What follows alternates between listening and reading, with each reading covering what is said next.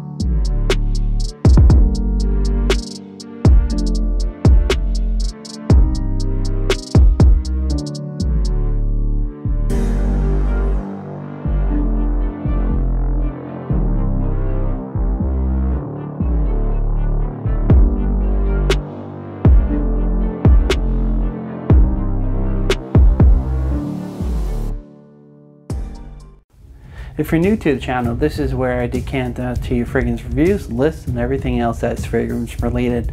Let's get into it. eauBleue de Pour Homme is classified as a woody aromatic fragrance. It was launched in 2004.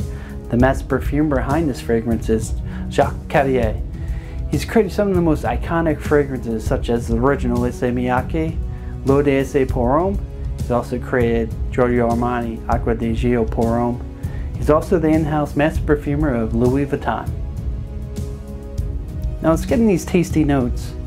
The top notes are rosemary, lime, orange wood, mandarin orange.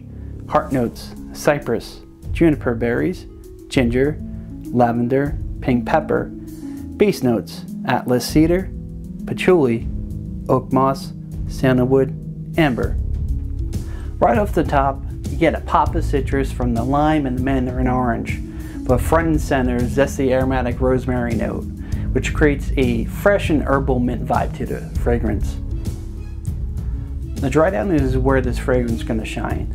The beautiful rosemary note now melts together with the cypress and juniper berries, which creates a trifecta of smooth, fresh, green goodness. I get a little bit of the calming lavender mixed with the spiced ginger. Further in the Drydown, I get some of the woodier notes. I feel this is a decent performer. I get around 8 hours of longevity. The projection and sillage are pretty good for the first 2 hours.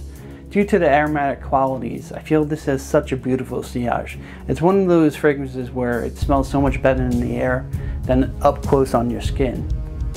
So my final verdict on Issey Miyake eauBleue de Pour Homme kind of reminds me of a gentle fresh breeze at the rain-hardened forest. This is a soothing and relaxing scent for me.